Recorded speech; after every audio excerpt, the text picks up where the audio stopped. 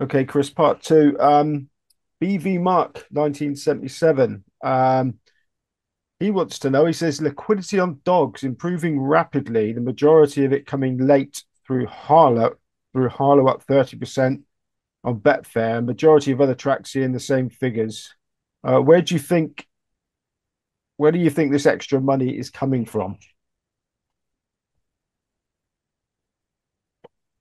Yeah, so the dogs on Betfair is interesting. That has not declined. So horse racing is, I think, when I last checked, was doing about the UK win market was about 7 million a day, whereas dogs, obviously there are more dog races. That's about 2.5 million a day, and that's always the dogs have been sort of flat at 2.5 million a day for years, whereas the horse racing has declined from I think about 18 million a day to 7.5.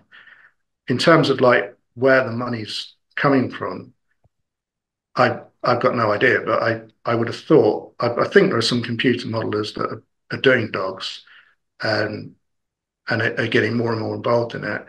And yeah, secondly, I think the with affordability checks and volatility, the dog racing, because people bet less, is actually sort of more appealing because you bet less more often on dog racing.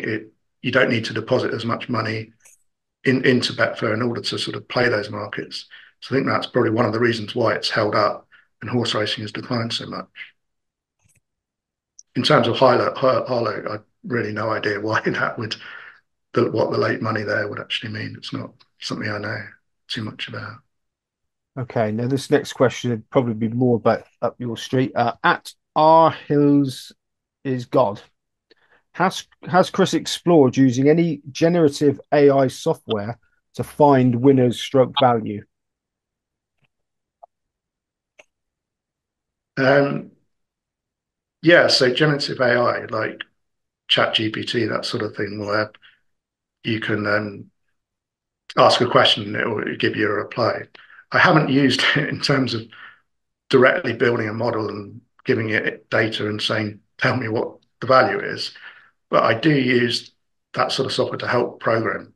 So if I've got an idea of what I want to be programmed, rather than sitting there and writing it all myself, I will give the instructions to ChatGPT and it will write the Python script as I want. Obviously, there are a few mistakes, you have to correct it. But at the moment, that sort of technology is more use it as a tool.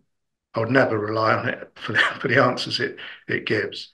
Um, in terms of sort of the AI I use, I do my own algorithms. I adapt what people have had. So for my trading algorithm, it was adapted from one that Google used about 10 years ago to learn how to beat Atari arcade games. So I sort of adapt those sort of AI algorithms rather than I wouldn't rely on generative AI at this point, but who knows in the future whether it could be something that would work.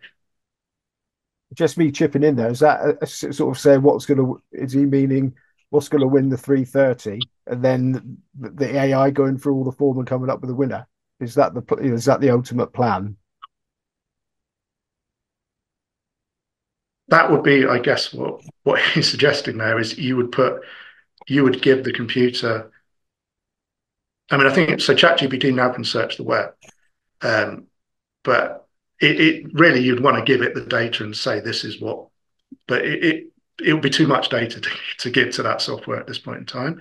But in the future, yeah, that's what it would mean. It would mean here is all the data. Look at this. Tell me what's value, and see what it comes back with.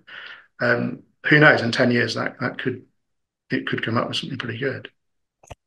Okay, right. Hawkwell Dorset is a professional gambler. I don't know where he's got this from, but you may. Is it true that Chris would ban each way betting? And if so, why?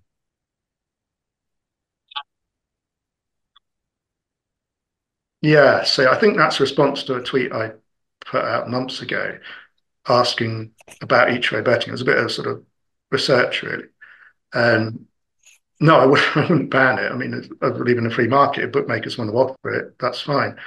But what I would say is that it, the way it works is archaic.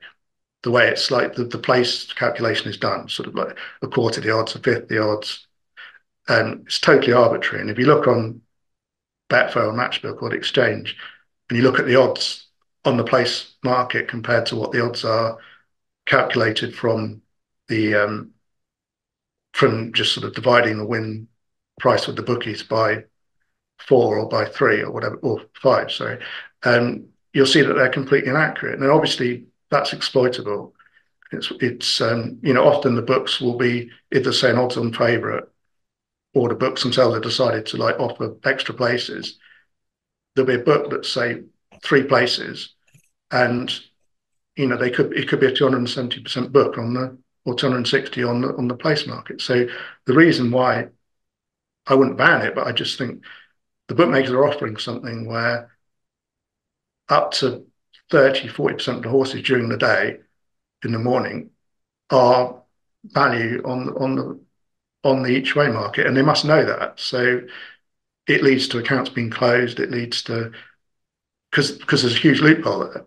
They're literally giving a positive expected value bet, and what we're actually doing on sharp betting in the coming days is putting out a live list of what all these horses are, just to show people that there's huge value in the each way market at some points and huge not value at some point. So the place market might be minus 40% EV, or it might be plus 20%. And I just think it's not it's not a very modern way to offer a market where the bookmaker knows that they're offering something that is is exploitable. It, I don't really understand it, but I do. I think when I put the tweet out, the answer I got, which I understand, is people want to bet each way. The customers want to bet that. So if that's what the customer wants, that's what they'll do. But there is one bookmaker that offers, say, up to five or six places, an extra place on a regular basis. But what it does mean is the win market is like 150% book. So where everyone else is offering, say, 10 to 1, they're offering 7 to 1 in the win market to cover themselves for each way. And again, I think that anyone that wants to bet to win is getting a huge disadvantage because the bookmakers are accounting for the each way.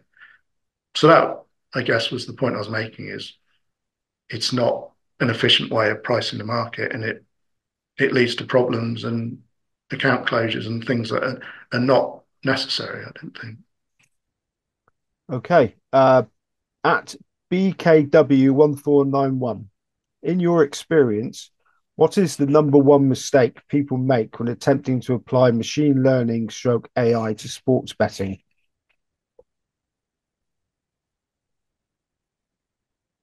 Um, the number one mistake I'd make would be, well, I've made lots of times, is when you put something into the model that you don't you wouldn't know at the time before a race or before a sports event.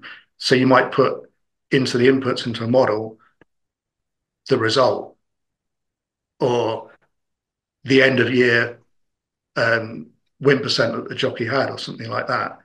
And and obviously that's information you don't have to feed into the model. So you're going to get this result. Your model's going to say, "Wow, you're making like an ROI of 50%." You're like, "This is great." But what you've actually done is fed into the model the result. So it's predicting from information that you wouldn't have, and you're getting this great result. Whereas in reality, you wouldn't be able to do that because you wouldn't know that this jockey or trainer had a great year. So that's a common mistake. Another mistake would be simply not having enough data, and instead of what you need is a model that can generalize over a lot of data rather than something that learns specifically that, I don't know, maiden runners by this trainer at this track, you'd make this amount of money if they win, you know, on betting on them blind, that sort of thing. So you need a large data set to be able to generalize, rather than a small data set that it's never gonna work. And when you go out of sample and actually start betting, so those would be the two main problems that you'd encounter if you're trying to model sports or racing. Okay, I'm not quite sure to pronounce this one. At Tish Sports. Hi, Chris. if you're betting with a sports book on a market that isn't on an exchange, if possible, how would you go about calculating CLV? Thanks. Can you translate that for me, please, before you answer it? What's CLV? Okay, so that's closing line value. CLV is closing line value. So what that would be is if you backed a horse at 8 to 1 and the bet for SP was 2 to 1, you'd say that you've got a huge closing line value. It's it's because you're assuming that the final price, the closing line, is an efficient price. Therefore, if you beat that, you've got a good system. So people would use that to measure through volatility. If you're having a bad run, you'd say, "Well, I'm still beating the price. Therefore, um, I think I'm onto something here, so I'll carry on doing it."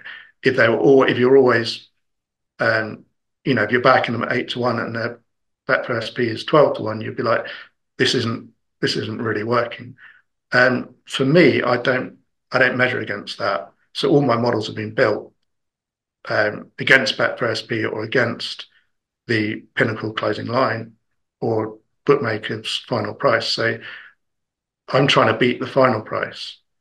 And so things can drift or come in after like that. And because I tend to do like loads and loads of bets, um, I don't I don't move the market. It doesn't move the market. So I do loads and loads of small bets. So it's not something that I worry about because I do enough bets. I measure on profitability. Is it making money or losing money? If it's losing money, I'll stop doing it over 1,000 bets or something. And I think that to me is a better way of doing it, especially if you're doing small markets. I think as the question said, what do you do if there is no pinnacle market or no Betfair market? Some of these small football games, there might be a few £100 bet in the world, so they're not. No one really has an accurate price. So for that, I just judge it against is this system or this algorithm that I built, is that making money over 1,000 bets? Then I'd keep going with it. So yeah, I don't really look at the closing line.